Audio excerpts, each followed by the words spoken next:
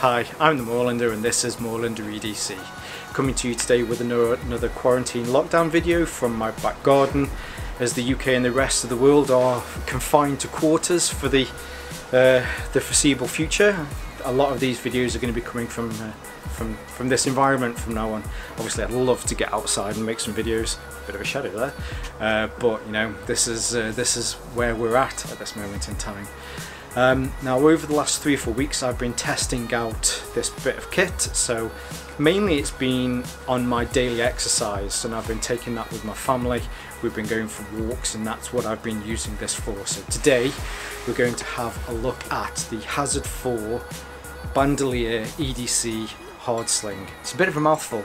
Hazard 4 gave it quite a few different names, so yeah, it's a bit of a mouthful. But as far as the pack is concerned, I think Hazard 4 have actually done a really good job of this. It's very different to what is currently out there, and that's kind of why I like Hazard 4. Hazard 4 for me are a company that are more than happy to try completely different things. Some of the things probably don't work, but some of the things really do hit the nail on the head, and I think that's what they've been able to do with this Bandoleer. So let's move the camera in closest so you can have a look. So hopefully now we can get a closer look around the pack, and as I usually do, we'll go around it, then we'll have a look at what you can get on the inside. So a few things to get out of the way quickly. It's made with YKK zippers all the way around. They are really big chunky YKK zippers, and they all have accessory cord on there rather than paracord, so it makes it a little bit lighter, not that much.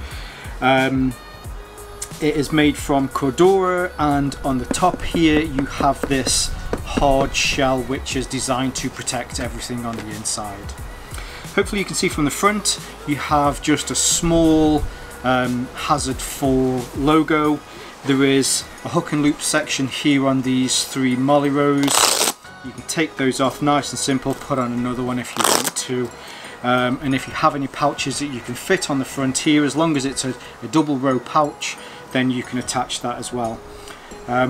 Also, what Hazard 4 have are their own proprietary hardpoint system. So you have 2 hardpoint system holes here. They almost look like water grommets, just in case you were to get it submerged and the pack was that way up, but they're actually at the top, and there's lots of different attachments that you can get to these. So if you have a look on the Hazard 4 website, you'll be able to find that sort of stuff. And that's it from the front. It's fairly simple, apart from, as I say, for this hard shell to protect anything that you've got inside. All the way around the pack is mainly dominated by these 2 large super chunky YKK zips. It's a full clamshell opening, so they open here at the bottom, or if that was the bottom. I tend to have my zips all the way at the top, so you can open them perfectly on both sides. On the back you have a really nice padded mesh area, so that if there is anything on the inside and you don't want that to feel that on your back whilst walking with it, then that will keep this nice and padded. Hazard 4's padding is just next level padding, and I take off my hat to Hazard 4 for the amount that they put in there. It really is good, and it stops anything from kind of impacting on your back. We then have 2 grab handles which are identical top and bottom, and then we have where the strap attaches. Now this is, again, which I feel Hazard 4 have absolutely hit the nail on the head here. So this is an ambidextrous pack that you can carry either way, and instead of having a strap that you have to unattach one side and then fasten it on the other side, they have a piece of webbing which is tubular webbing, which is then sewn into the stitching here to make sure it's nice and secure. And then on the inside of the tubular webbing they then have this hard piece of plastic. So at the moment this is how I carry it on this side, but if I wanted to change it so I carry it on the other shoulder, it's simple as moving it across like that. Some people, they tend to overthink things. This is perfectly engineered for that. There's a lot of thought been put into this, but what it also does is it means that because this can slide all the way across, if you had it in a midpoint here, This pack can also be worn as a waist pack in the small of your back, or even on the front if you wanted to. Perfect, absolutely amazing idea from Hazard 4. The actual sling or the strap itself is a really nice thick 2-inch webbing, and I don't know if this is a proprietary weave that Hazard 4 has, but it's, again, it's just next level stuff. It's super strong, super tough, and that's on this bottom side. For the extra webbing that you have, depending on how long you want to have this, there's some hook and loops so that you can fasten that to there to keep it out of the way. On the top it's attached with a little V and then box stitched onto the pack itself, and then you have I'd probably say that this is just adequate actually. So the mesh system that you have here, instead of having it padded with the mesh, you've just got the mesh that goes underneath here, so it makes sure that it's nice and breathable, but then on the top it's reinforced with some 1-inch webbing. You can use these as daisy chains if you want to, but it just makes sure that it's super tough. I think it was the best idea from Hazard 4 not to put additional padding into this, because as soon as you want to have this round your waist, then it would make it difficult. So it's just a balance between the two really there. For me, I think it's just about right. The capacity of this, which is one of the things that we haven't looked at yet, so the pack itself is 2 litres, so from top to bottom it's roughly 14 inches or 34 centimetres. Across it it's roughly 6 inches or 15 centimetres, and I've got this packed out at the moment, so it's about 5 inches, which is about 12-13 centimetres. So you don't particularly need to have a lot of padding in here, just down to the fact that it's a 2-litre sling pack. You're not going to be able to get that much stuff in, but we'll have a look at what you can fit it in a second. The last little thing to point out is you also get one of these camera links on it. So if you have a type of camera that has the 1/4-inch screw attachment to the bottom, you can use this almost as a hot shoe, so you can attach it to the bottom here. If you were to pull this extra webbing out further, then you can have it so that it's always by your side. If you want to take it up, you can take some photos, then you can have it back down again. Personally, I always get a bit worried that I'm going to damage my camera, so I probably wouldn't do that, but the option is there with this if you choose to. Last little bit on here is the plastics. So you have a large buckle here which opens as you'd expect, and then Hazard 4 have their own, again I think this is a proprietary one that they use, so there is a lock on here which stops you from being able to pinch this together. There's a little cam on the inside that opens up as you do that, and that's actually how it works. I've not used this lock myself, mainly because as this is a sling pack, you know, you put it to the size you want it, and then you just slip it over your shoulders. But I do know that this buckle is used throughout a lot of the Hazard 4 range. So when we go onto the inside, as you can see, YKK zips open really nicely into the bottom. We'll have a look, actually let's bring that bit around there. We'll have a look at what you get in the 2 clamshell openings. So this is the hard shell section here. This is the part that's going to protect everything that's on the inside, and along here you have a diagonal zip. The main reason that that zip is diagonal is that when this is closed and you're coming in from the top, or whether it's the other way, you're always going to be able to get into that, whereas if the zip was there or there, then you'd struggle depending on which side you had that, for whichever shoulder you carry it on. So one of the things that I have been asked through Instagram is just to go through the kind of setup and the amount of things that you can get in here, just to show the capacity. So I've tried to do that here, and what I'll do is as we go through this, I'll switch some of the things around so that you can again get a little bit more of an understanding of what you can put into here and the versatility of this whole section. So hopefully you've seen these. I mean, that's an Altoids tin, we all know an Altoids tin, and here's my small toolkit that I always keep with me, so they fit in there perfectly. That's this main compartment here, well, at least the hard shell part of the main compartment. YKK zip, and you also get this mesh lining so that you can kind of see in, but not really, but it does help to reduce the weight. The mesh is, it feels like it's double lined, so you get the mesh on the outside, but then there's also a thicker mesh on the inside to help protect anything in here from here, or vice versa. Now this main section is where you get a lot of the organisation, so there's quite a few different pockets. Now, as we've looked at here with the hot shoe buckle, it's generally aimed towards camera users. Some small mirrorless cameras you will be able to fit in here. I can fit my Canon 250D in here, but this has to be completely flat, and I have to take this here, and I also have to take the glass off the front. It won't fit in with the lens on there. Whereas if you have smaller bridge style cameras like the Sony RX100, that will fit into this section. But what you also have is two smaller pockets which you can easily fit memory cards, additional batteries into.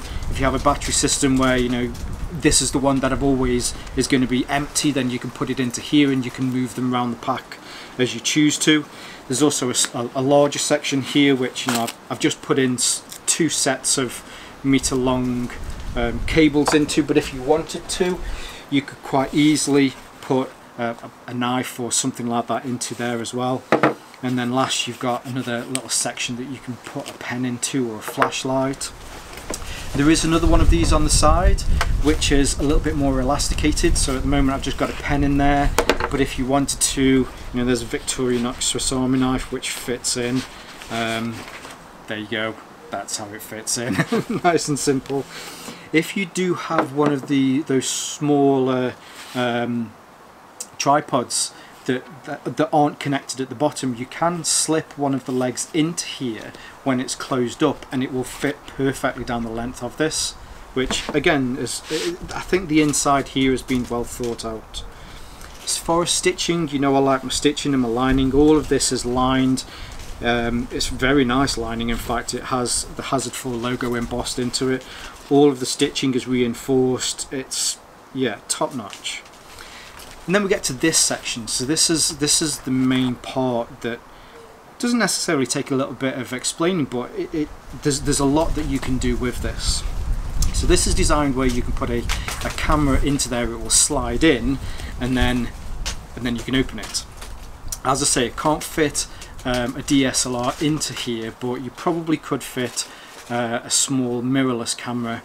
And on the Hazard 4 website, they definitely do mention something like an RX 100 from Sony. So this opens with 2 hook and loop fastenings on each side, and what I've done is I've put in enough in here so hopefully you can get an idea of its capacity. So we've got a little Write in the Rain notepad, I've got 2 of my Air Deck sets of cards, I've got a high definition media player, and I've also got my mobile phone in there as well. This is the Samsung S20. They all fit into this internal section here, which is a complete pass-through from both sides.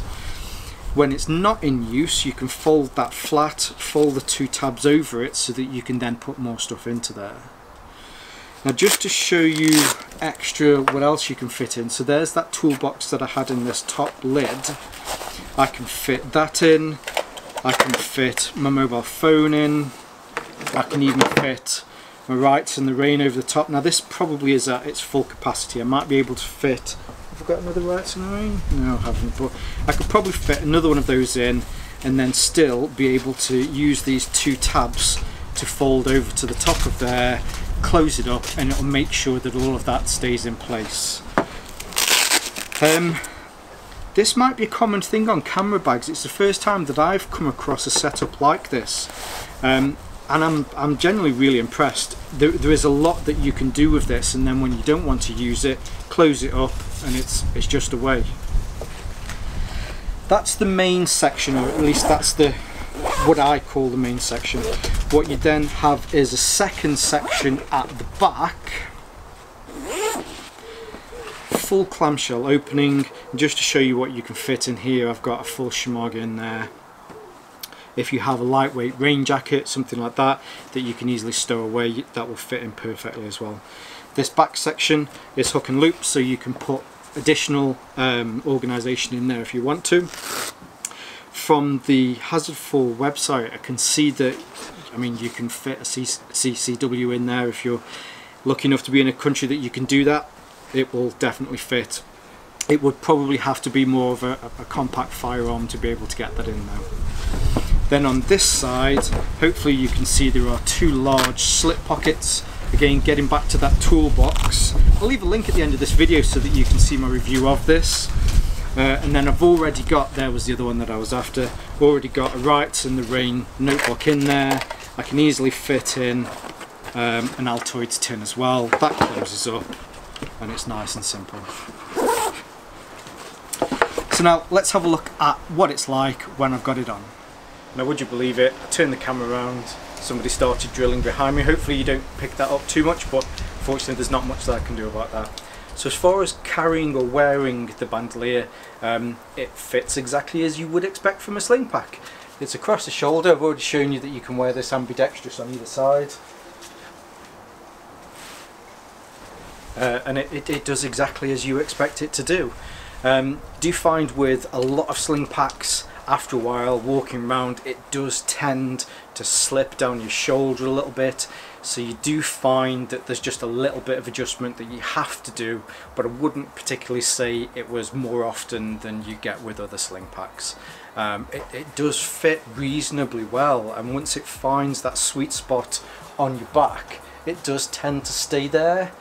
But as I say, with some big jolts and that sort of thing, it does tend to slip a little bit around there, which, yeah, you know, that happens. One of the massive things about the bandolier is that if you want to, you can simply unclip it, put it round your waist instead, secure this a little bit tighter, and as you can see, it fits perfectly into the small of your back. And this is brilliant. This is again one of the massive things that I think is a huge selling point about a pack like this, is its versatility. And when it sits on the bottom of your back there, it really is perfect. The only thing that I didn't show is, if you want to, that was a bit of an awkward way of putting it back around myself. If you want to, you can bring it round to the front, depending on which way you're holding it, whether it's over a right shoulder or a left shoulder, like I carry mine lefty. Then you've got the zips here so that you've got access into it as required. Cool, so I hope you like this video. It's another video from the garden, as I say. I hope you all staying safe. If you liked this video, please hit the like button. If you like the content and you want to see more of this, then don't forget to hit that subscribe button and the notification bell as well, so that you'll see content as soon as it becomes available. And if you could share this content, that'd be great. And don't forget to follow me on Instagram. Always forget that bit, but I did it before, so I'm quite chuffed to remember that. If you look for me on Instagram, Moorlander_EDC, you'll be able to find me. So for now folks, stay safe, stay Moorlander, stay EDC.